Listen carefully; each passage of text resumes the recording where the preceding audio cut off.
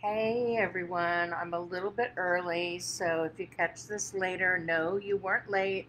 I just went on early. Hi everyone. Been a while since I've done the hands of Anna Walker, but I wanted you to see what I'm working on. I am still working on the fiery color, but I am using a new technique that I learned the past 2 years from Nadia Szabotaught, who is, I believe, a Hungarian felter who taught at the past two felt camps that I was fortunate enough to have the funds and to um, attend virtually. I saw some of the workshops live. Most of them, though, I have saved so that I can practice them when I have time. And this is a new technique to me for doing Nuno felting and for doing wet felting. And I am using it to give a nice little background to our wonderfully fiery pieces for this collar.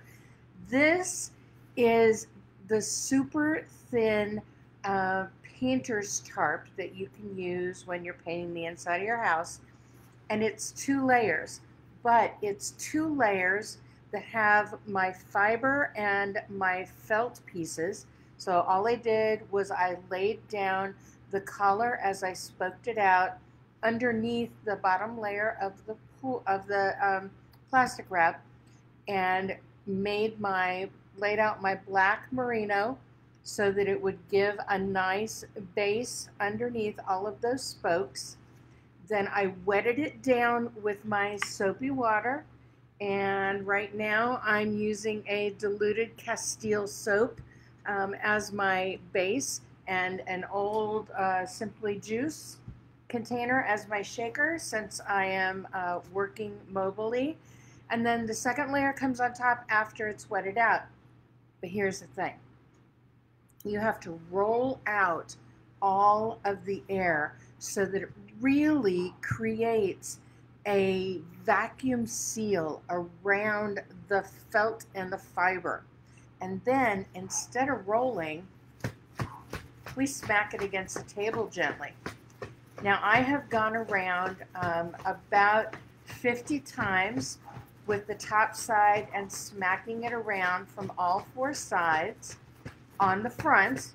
And now I'm doing the last of the 4 sides and doing 100 smacks. I think I'm about to 30 now.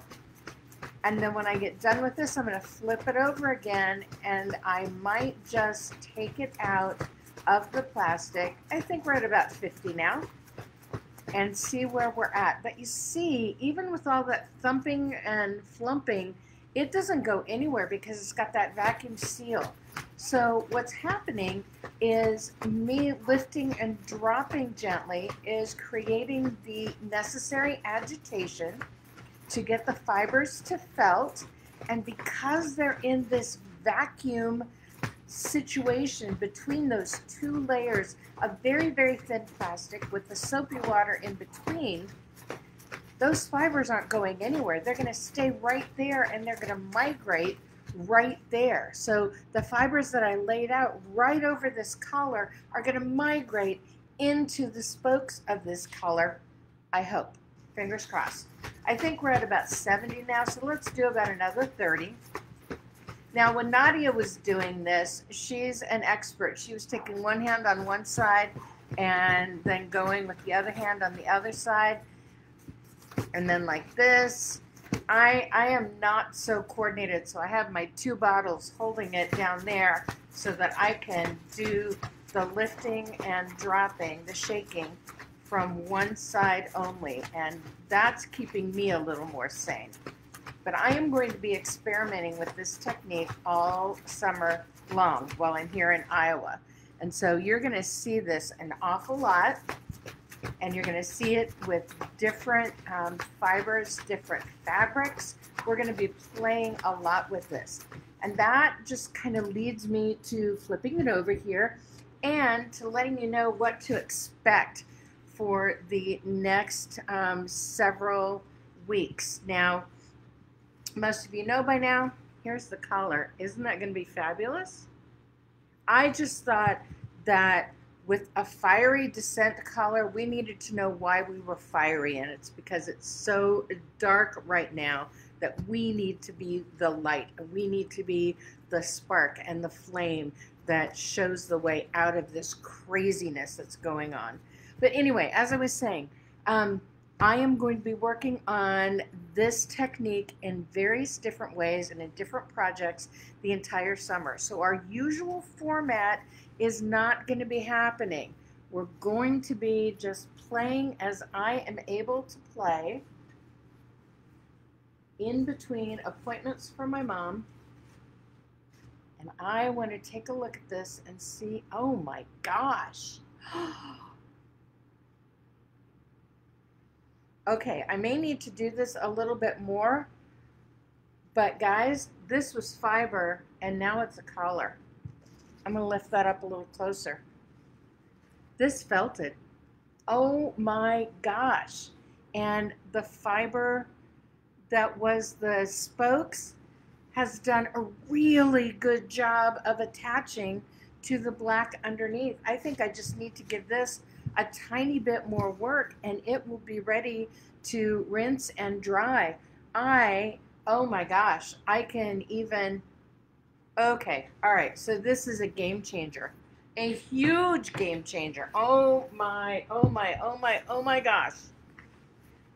So I expected this to work because I trust Nadia and the work that she did to make this happen, but I had no idea this would happen so quickly.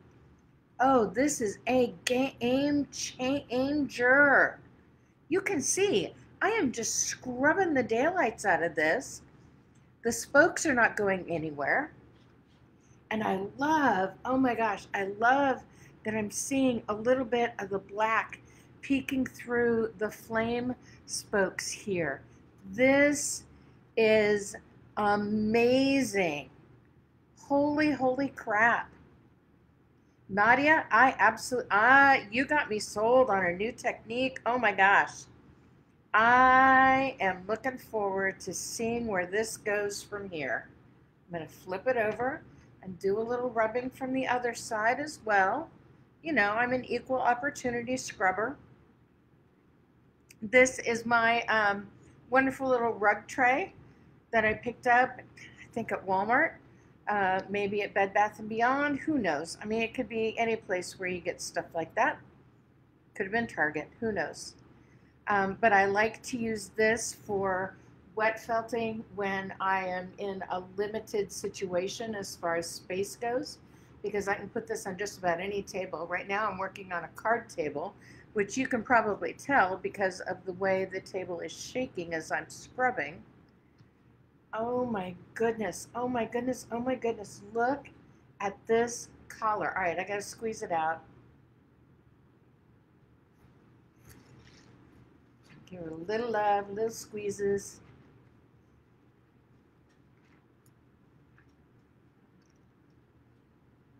All right. Guys, this is a game changer. There is our first descent color. All felted up, ready to finish. All of these wonderful fiery spokes with that black background. Oh my goodness, oh my goodness, oh my goodness. I am hooked on this new technique. This is why you have to play when you are felting. You have to play. Now, tomorrow, I believe that I have a throwback video set up for you. And then I am going to take Monday off. And we're going to head over to a family reunion. But, oh my gosh, isn't this amazing? Wow, and we even haven't been here for 10 minutes. Holy, holy cow. So this is ready for me to rinse it in hot water, then cold water, then hot water, then cold water, to squeeze out all of the soap to get it nice and clear, and then to squeeze out all the water and to block it.